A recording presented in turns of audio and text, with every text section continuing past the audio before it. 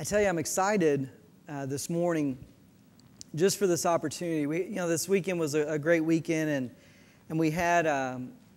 It's just always fun to be with the church. It's always fun to be able to sing, whether it's 10,000 or whether it's 160 or whether it's a room full of people, whether it's just a small gathering of folks. Whenever you have the chance, the ability to just gather together with one another, to sing praises to God, to listen to the Word of God being taught. We had a great speaker this weekend, just one of those that just blow you away. You just sit there and you're like, wow, that was, just you can't even put it into words, and you're trying to type notes or write notes or however you do notes, and then you stop because you don't want to miss it, right? I always missing it. Like I'll take notes and I'll look up and what did he say? And it was just one of those moments throughout Friday night, throughout Saturday morning, and just this feeling of God doing something, this idea of just God pouring out His Spirit afresh and anew. And as we've been going throughout this last few weeks, we've been talking about this idea of blessing this home that we all desire for God to bless our homes. I don't care if your home is just you or if your home is you and kids or whatever it is, whatever it looks like. And it can look like so many things, but whatever it is, we desire for God to bless our homes. And that as Jesus walked this earth, He began to teach in such a way, He kind of began to change the definition of what blessing is. Because if you were to say, hey, we want our homes to be blessed, I'm sure we could come up with like a list of ways that we want God specifically to bless our home. And however that list looks like for you. Maybe, you're like, I want Him to bless this home, but not this home. We're done with this home. We want a new home. Like we want a nice new home. We want a nice new car. We want a nice new, whatever it is. And Jesus began to confront this whole idea of blessing, and He began to reframe it for those who He was teaching in this favorite sermon, now this historic sermon, this Sermon on the Mount. And as He's preaching to those who are there listening, He begins to reframe what it truly means to be blessed. He begins to help them understand what blessing is going to look like in His kingdom as opposed to our kingdom. Because all of us, we grow up in a society that blessing is determined and it's defined in a very specific way. And sometimes even in the sermons that we hear throughout, sometimes we can even begin to confuse those that if God's blessing us, then everything's great. We've got $1 million in the bank. Everyone's happy. Everyone's got smiles. But what we realize very quickly, if you've been a Christian, maybe today you became a Christian, so this may be a surprise to you. But if you've been a Christian longer than a day, you've realized that blessing is not always this definition that maybe we have in our mind. Like there's some times that we're going to go through very hard things, very difficult things. There's some things, the very things that we want are the very things God's going to keep us from because He knows better than us. There's some things in our life that we just think, man, God, if you would just do this. And He's thinking, no. If I did that, your dependency would be on that and not me. There's some things that we can get confused very easily. And I think that's why Jesus kind of reframed it for us. I think it's why He began to help us understand. And as we've been walking through the Beatitudes in Matthew chapter 5, this whole little list of blessings that God kind of spoke to very specifically when He was here, we begin to see that as we focus our homes on Christ, as we focus our very lives on Jesus, that it looks differently than homes that are not. And because of that difference is Jesus and Him alone, and He alone can bring about the blessing that we so desire. Well, the first week we looked at blessed are those who hunger and thirst for righteousness. And when we talked about what it looks to hunger and thirst after righteousness, and we asked the question, in your home or maybe in your life, what do you hunger for? What do you thirst after? If you were to ask those closest to you, hey guys, help me out. Help me understand from your view of me, what is it that I hunger for? Would Jesus be the answer? Or would it be something completely different? We saw in week 2 that blessed are the pure in heart. And we realized that only purity comes from Christ, this forgiveness that's found in Him and Him alone. And that as we seek to be pure, as we strive to do the things that God has called us to do, that there's a blessing that comes in living the way that God has called us to live. That He's given us a way to live not to confine us, but to truly set us free in a world that is anything but. Last week, As we looked throughout this, we realized that blessed are the peacemakers. And it was one of those hard sermons because as I've heard from you, a lot of you share the same problem I do. We're peacekeepers, not so much peacemakers in our life. And we realize the difference. That blessing comes not just from simply keeping the peace, because oftentimes in keeping the peace, we avoid the very difficult conversations we have to have. We avoid the confrontations that maybe are God ordained, all because we just want to keep the peace. We want to make everyone happy. We just want to pretend like everything's okay. But God has called us to be peacemakers. And we realized that was something quite different. Well, all throughout this series, we've had a couple of rules, if you remember them. The first rule was, what's God telling me? And that's what we're supposed to ask. This morning as you're sitting next to others, what God's telling you, because oftentimes in moments like these, we can very quickly think, oh, I hope so-and-so's listening because they need that, right? And we can elbow and we can pinch and we can... try to get someone's attention to let them know, I think God's speaking to you. But we're going to trust in this moment that if God's speaking to you, then He must be speaking to someone else. You don't have to do that job for Him. He's got that covered, all right? So we're going to ask the question, what's He telling me, specifically me, to do with this information? And secondly, we realize this, that as we talk about the family, that there's no perfect family here. I mean, we could all share stories, and if we can't, our kids will, about how imperfect our families are. We strive for perfection. We strive to be pure in heart, but sometimes we miss the mark. And so instead of looking at specific families, or instead of saying, hey, you need to be like my family, or we need to be like this family, we're just going to say in this moment, we need to be more like Jesus. We're going to look to Him because He's the only one who walked perfectly. He's the only one who walked sinlessly. He is the one in which we're supposed to model. Because of that, what we've realized is that we're not just a Christian home, that our desire is to be a Christ-centered home. I love this thought. I love this phrase. The Life Church made available this series, and I love that thought, that we're not just a Christian home, we are a Christ-centered home. You see, the difference is very dramatic because in our culture today, again, especially in America, it's so easy to say, are you a Christian family? Well, yeah, sure. I mean, we're not the other kind of family, We're going to be a Christian family, guys. And so because of that, I mean, what's the requirement there? We got to show up once a year? I mean, I don't know what the requirement is. But even if we don't show up, we're going to identify ourselves. We're a Christian home. But see, a Christ-centered home is one that says, look, not only do we have a title above our door, because anyone can put a title, anyone can have a plaque, anyone can have a picture of Jesus. It's not against the law in your kitchen, right? But the true account for where we stand in relationship with Christ, or are we Christ-centered? Do we ask the question, does it filter our thoughts? What would Jesus truly have me to do? How would He have me respond? How would He have me to behave? How would He direct our family? If Jesus all of a sudden stepped in and said, I'm in control, which He should be, what would that look like? Would it change anything in our families? You see, that's the difference between a Christ-centered home and simply a Christian home. A Christian home, we can have that title over anything, but to truly be Christ-centered, we have to begin to ask the question, what is God calling us to do? Who is He calling us to be? Well, this morning we're going to be looking at Matthew chapter 5, verses 10 through 12, and we're going to be looking at, blessed are those who are persecuted. I just received word as I was coming in.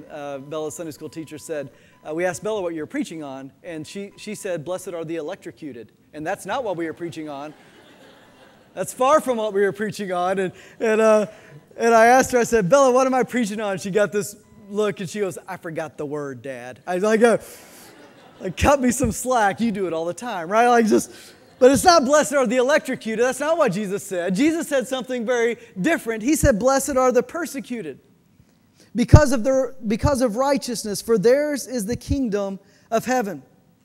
You see, here's the reality. If we're going to be a Christ-centered home, if we're going to be a Christ-centered individual, if we're going to be, can I speak specifically to our families, if we're going to be a Christ-centered family, the reality is this, you will be persecuted.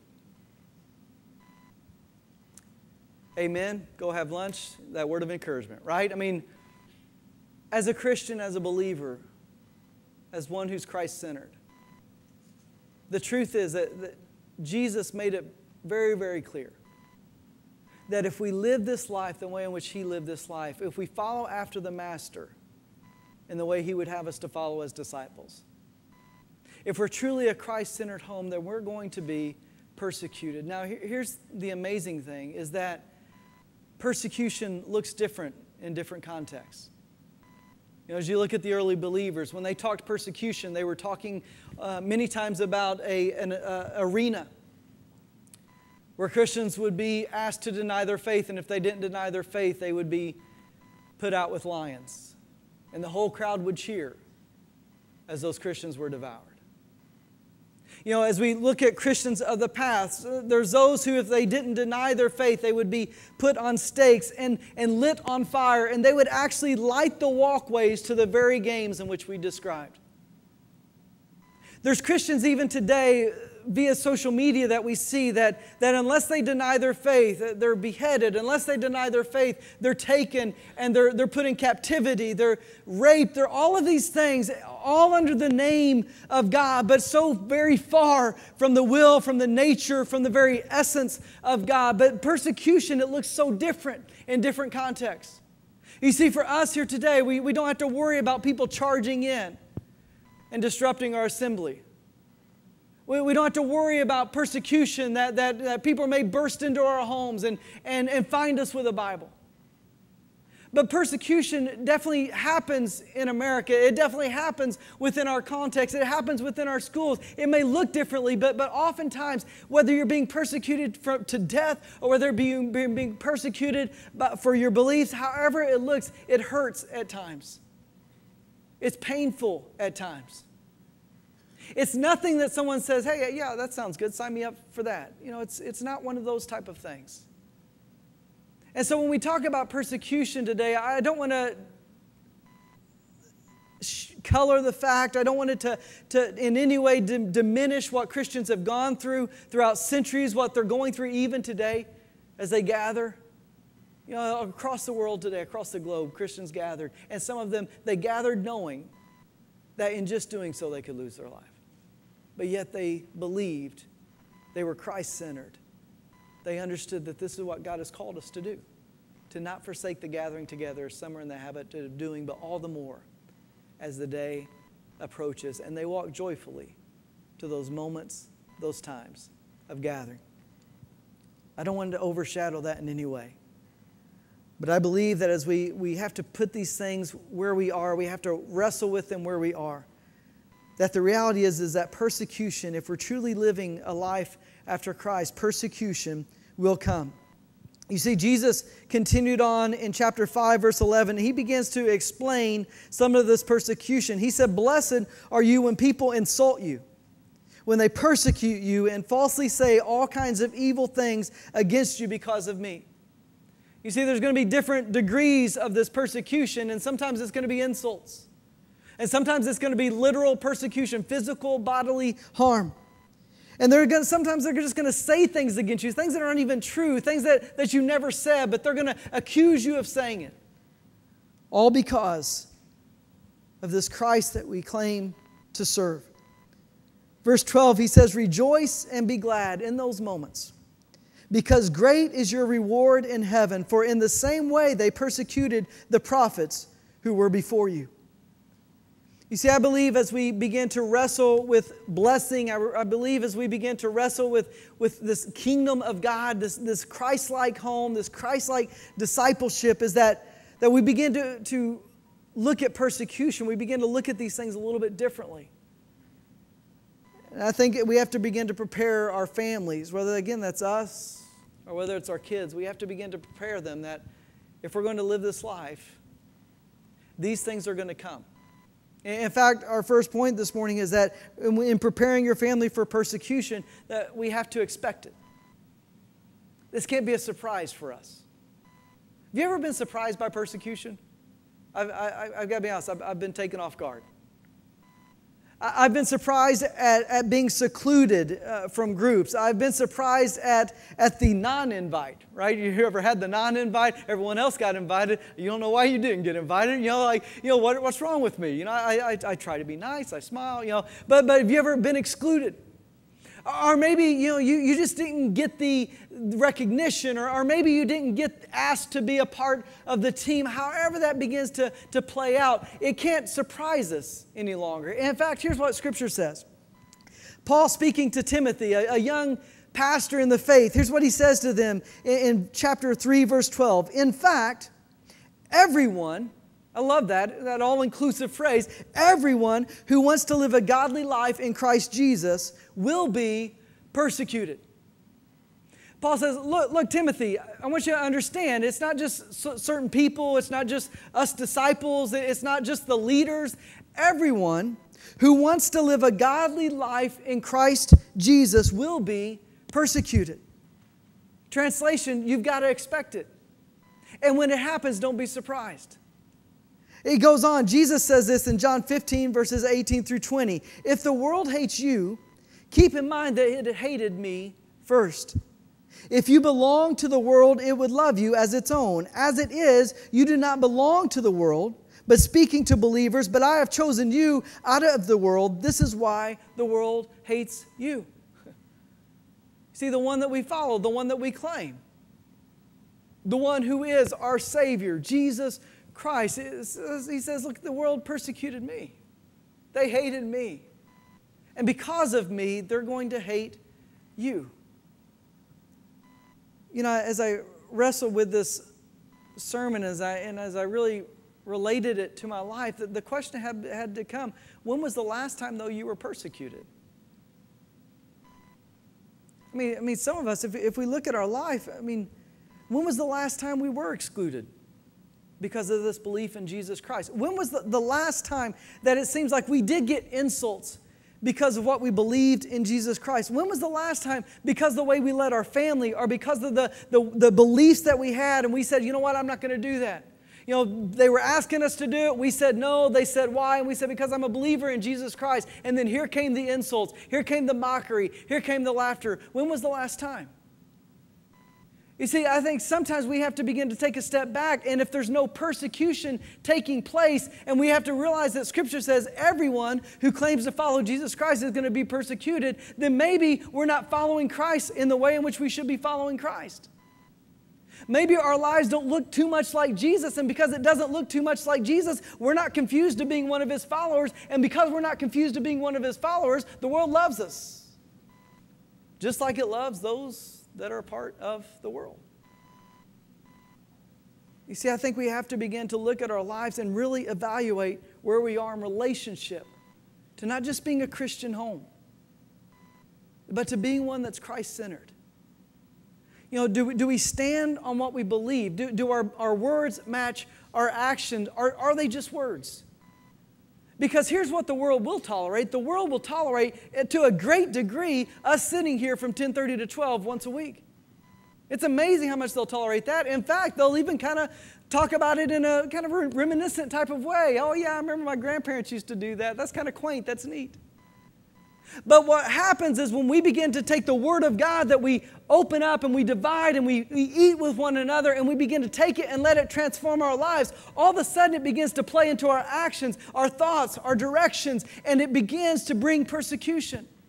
Because it's contrary to the one who rules this world. It's contrary to our enemy. It's contrary to the message that we so often hear.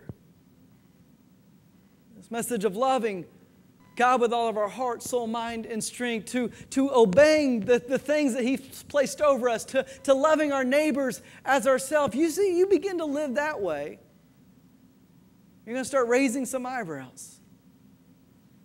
And not only will it be eyebrows, soon it will be persecution, because just as they persecuted Jesus, Paul tells Timothy, they're going to persecute us in the same manner. So we have to, young Timothy, we have to expect it. I think secondly, we have to endure it. I was talking about this in our prayer group this morning.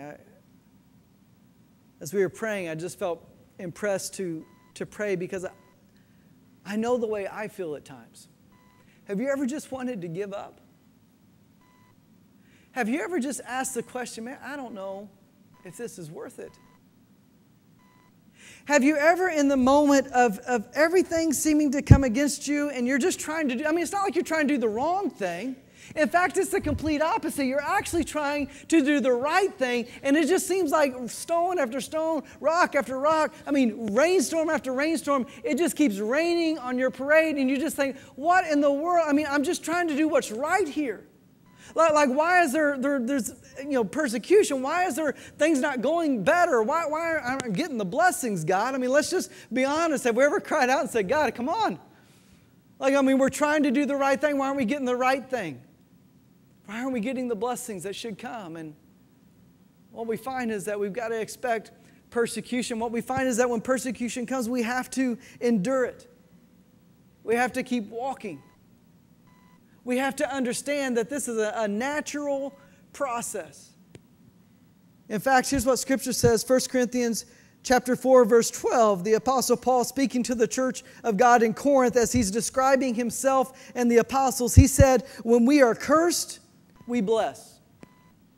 When we are persecuted, we endure it. Now, it's one thing for me to talk about persecution. But I tell you what, it means something completely different to me when Paul's talking about it. Remember Paul's testimony?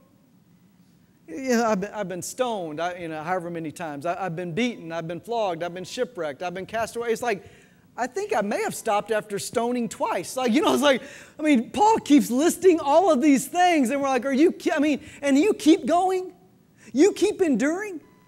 You keep saying, hey, this is worth it. You keep saying, I rejoice because of sufferings for Christ. You keep saying that this is the life that God has called us to live. This isn't anything abnormal. In fact, I just came to expect that persecution is going to come and I'm going to endure it. This is the life that Paul sets before us. This is the life that so many Christians who've gone before us have set before us.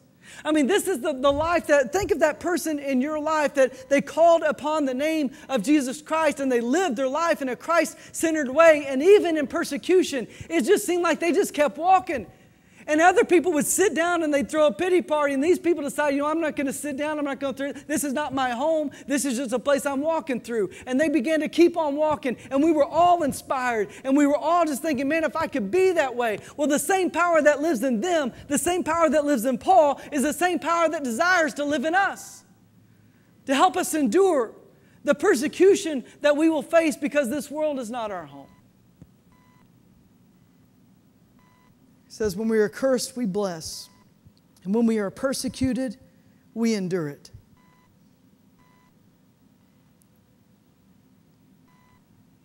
You know what convicted me in that moment? As I read those words and I placed them in this context, what convicted me is my children. And I just had to ask the question, will they see a dad who endured persecution? Or will they see a dad who gave up? Will they see a dad who says, you know what, all of these things have happened. We're focused because, guys, this is why we're here. This is the meaning of life. This is the purpose. You can search for it all you want. The meaning is found in Jesus Christ. The meaning is found in relationship with God that's only possible through what Jesus has done upon the cross. And so we accept that forgiveness and we live this life accordingly. Will my kids see that? Or will the kids see a dad who said, this got way too hard. You know what? I'm done. How will they identify what our family is about? Craig Groeschel said this, and I just thought this was so powerful because it speaks of the family, it speaks of the home that I desire to have. He said, when family identity is strong, peer pressure is weak. And if we have kids or if you've had kids, you know how you pray against peer pressure. You know how you pray when they leave your house. Like Elijah went to youth group for the first time last week. That was the hardest thing for me to see. I was like, no, he's still a boy, right? I don't want to see him go on. But as he left there, I just thought, God, would you just watch over him? Would you protect him? Would you? This is youth group. You don't want to see me when he goes out to other places, right? Because I just know the way we are influenced. I know the things that we come into encounter with. And I just pray, God, would you be over his life? Would you direct his life? Would you help him to know that this is what we are about? And not just because we say what we are about, because He sees it in action. Because I understand what the author is saying, that when family identity is strong, peer pressure is weak. You know, as a kid growing up, I knew what my family was about. We weren't a perfect family by any means, but there was no doubt in my mind why we lived on this earth and what we were supposed to be doing. No doubt. And as I came into peer pressure opportunities among high school, I remember those things that really kept me from walking down those roads. It was just picturing my mom and my dad and knowing how they would respond if they knew that I was about to make the decision I was going to make. And knowing how it just was so counter to what we were taught to believe, to knowing how it was so different than what we were said, that this is who we are. And so oftentimes in those moments, what kept me from going down that path, it wasn't the scripture that immediately popped to my mind. It wasn't because I was surrounded by Christian friends. It's because I knew I had a mom and a dad. I knew that had those who had established this is who we are and this is what we stand for. And I want my children to be able to experience the same thing. Because we're not always with them, are we? And in those moments, they have to understand what our family, what our identity is in. That it's rooted, that it's founded in Christ. So I think the opposite is also true. I love what the author says. When family identity is weak, peer pressure is strong. When we don't know what we stand for, as one writer said, if you don't know what you stand for, you'll fall for anything. And isn't that true in our culture today? I mean, if we were to really take self-accountability and say what's our family? What's it made of? What's our identity? What do we live for? Would the answer be Jesus? We live for Jesus. Or would the answer be, football? We live for football, I guess. We love football. I'll tell you what, football's great. See how well football helps in those peer pressure moments. We live for the lake. We live for the river. I mean, we can put so many things there. And all of those things are good things. They're not bad things, but we got to be rooted in Jesus Christ. We've got to be rooted that above all things, this is who we identify with. This is what we do. This is why we are here. You see, I believe that as an individual, we have to begin to grab onto this idea that Jesus is the subject, that Jesus is the one. All other things pale in comparison.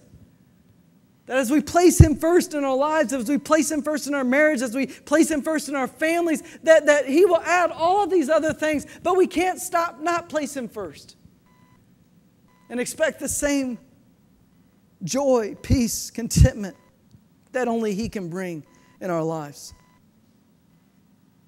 Hebrews chapter 12, verse 2. The author says, fixing our eyes on Jesus, the pioneer and perfecter of our faith, for the joy set before Him, He endured the cross. He endured the cross. I'm so thankful He endured the cross. He didn't have to.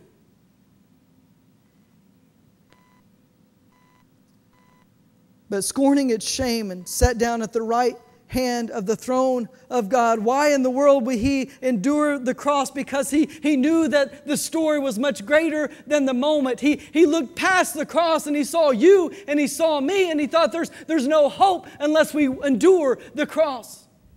There's no hope. That we have to endure. He had every right to not endure.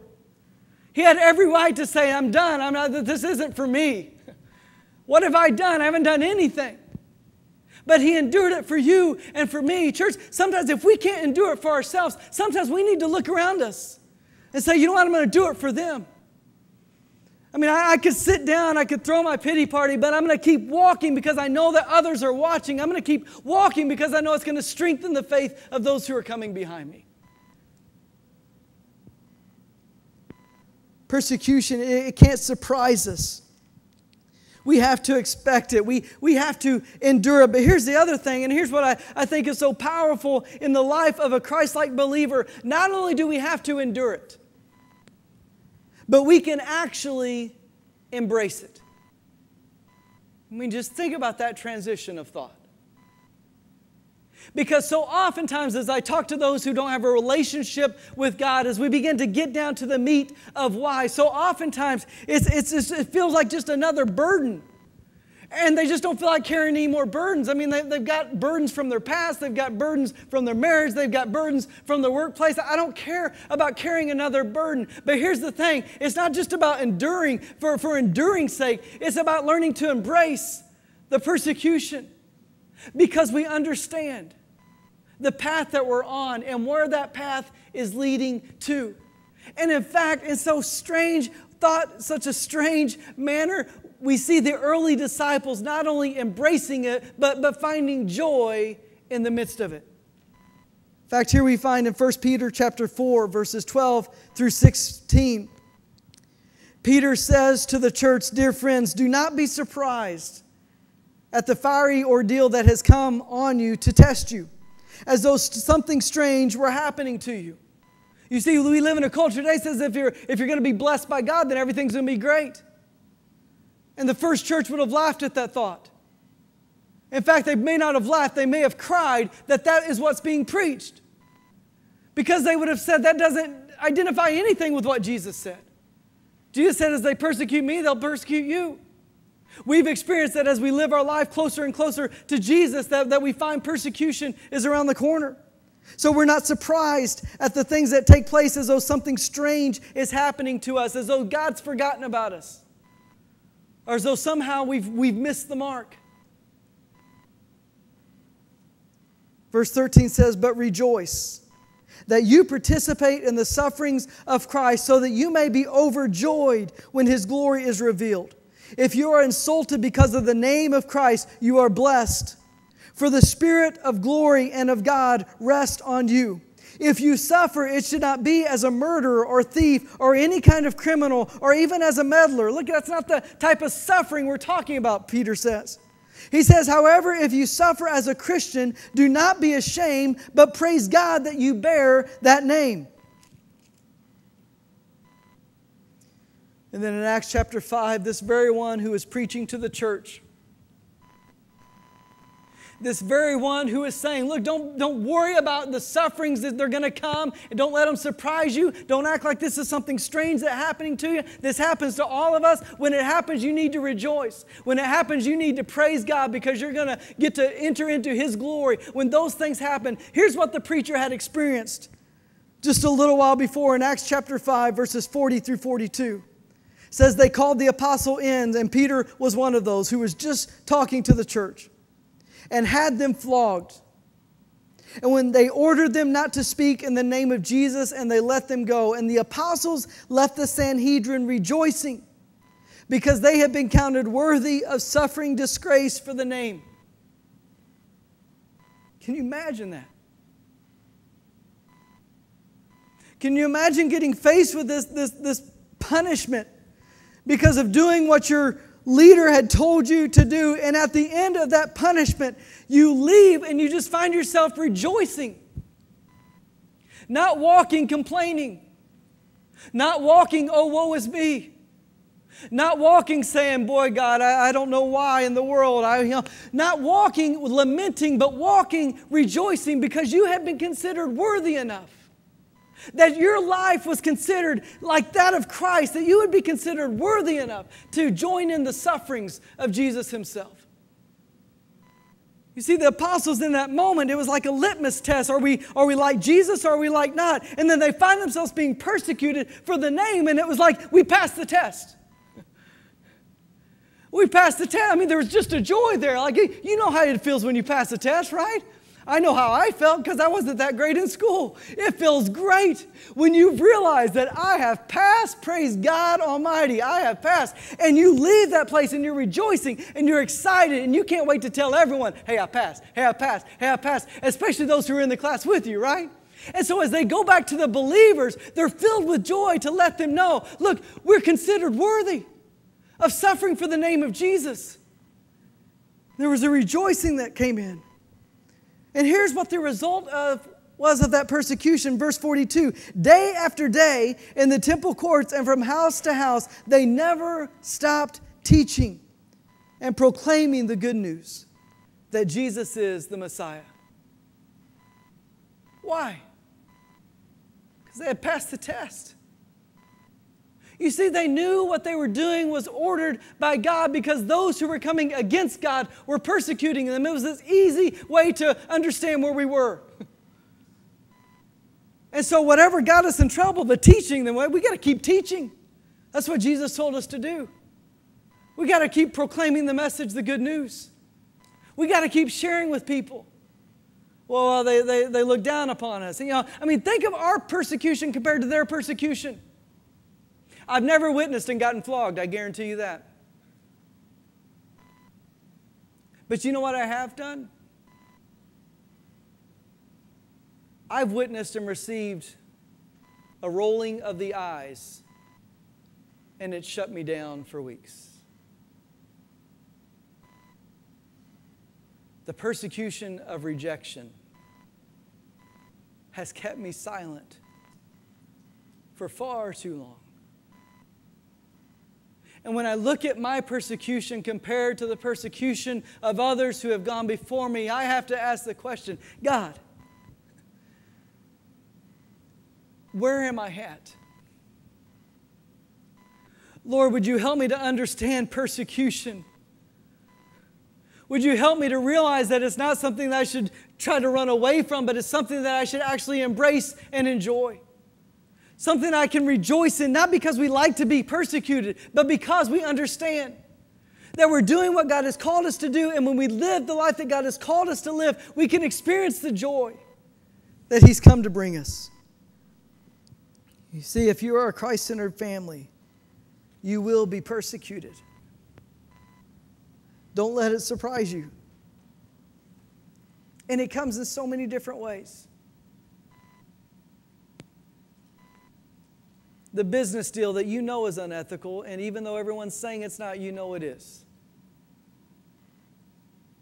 And you choose to not go through with the deal. And when others ask why, because you could make a lot of money, when others say, you know what, you're foolish, because you could have really cashed in, and you have to stand there and say, because I believe what God has called us to do, and I want to live my life after His following. You see, there's a difference there. But who are we going to be in that moment?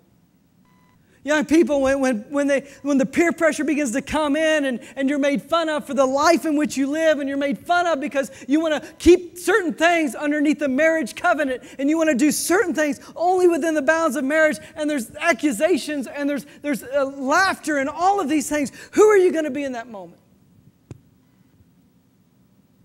When we share the message of Jesus and we're looked at as a fool. When we share what God has done with us and we're actually confronted with a rolling of the eyes and with laughter, who are we going to be in the moment? Are we going to let those things shut us down? Are we going to let those things say, you know what, I can't endure this any longer? Or are we going to say, you know what, I must be on the right track? Because I'm doing what God has called me to do, and I'm facing the persecution that comes along with living a life that's contrary to the world. See, that's not easy, and that's why we need one another as the church. That's why a young preacher needed an older pastor, an older mentor to speak into him and say, Timothy, don't be surprised, son. Don't think it's something strange that only happens to you, because that's how all pity parties start. It's just, woe is me. This doesn't happen to anybody else. God just must be mad at me. This happens to all of those who call upon the name of Jesus and are saved, who are striving to live the life that He's called us to live. That's why with one another, we need one another to encourage one another, to sharpen one another, to remind one another. This is not strange things that are taking place. Well, this is just confirmation of the call that God has placed upon our lives. Blessed are those who are persecuted for my name's sake. Jesus definitely changed that definition. Won't you pray with me this morning? Heavenly Father, God, as we come before you today, Lord, I don't come as an expert in this. I don't come as Peter and as Paul, who remained perfect in these ways. I come from one who's been shut down. I've come from one who's stopped. I've come from one who've abandoned. God, I come as one who just needs grace and mercy in this moment to pick me back up, to dust me off, and to remind me of the truth of your word. And God, I thank you for those reminders. But God, I pray for our homes that are represented here today. I pray that as we evaluate where we truly are with you, God, that our lives, our homes would be Christ-centered. That our kids would know undoubtedly why we are here and what we are living for. That there would be no question in their minds when they're faced with temptations outside of our walls. God, that this is who we are and this is what we stand for. And Lord, the only thing that doesn't fail in that moment is you. So God, if we can't define our homes that way, God, that we would confess and we would ask you to refill us once again, to lead us once again. God, to reprioritize our life and our family once again. God, maybe there are those here who they don't have a relationship with you. God, Scripture says that we should count the cost. And God, that we've got to know the fullness of what it means. But Lord, would you help them to understand no persecution compares to the glory that awaits for those who call upon your name. That no persecution compares to the punishment that awaits for those who don't. Lord, that you would begin to put those things into perspective. God, help them realize that there's a God who loves them greater than they could ever imagine. Who died so that they might live. Who sacrificed in a manner in which they never could. So they could experience a relationship through Jesus Christ. God, would you speak to that heart this morning? And Lord, I pray that we would leave this place not surprised by persecution, not quitting when it gets tough, but encouraging one another all the more to embrace this life, this Christ-centered life, and all that it entails. In Jesus' name we pray. Amen. Church, I'm going to invite you to stand this morning. If you'd like to pray, these altars are open.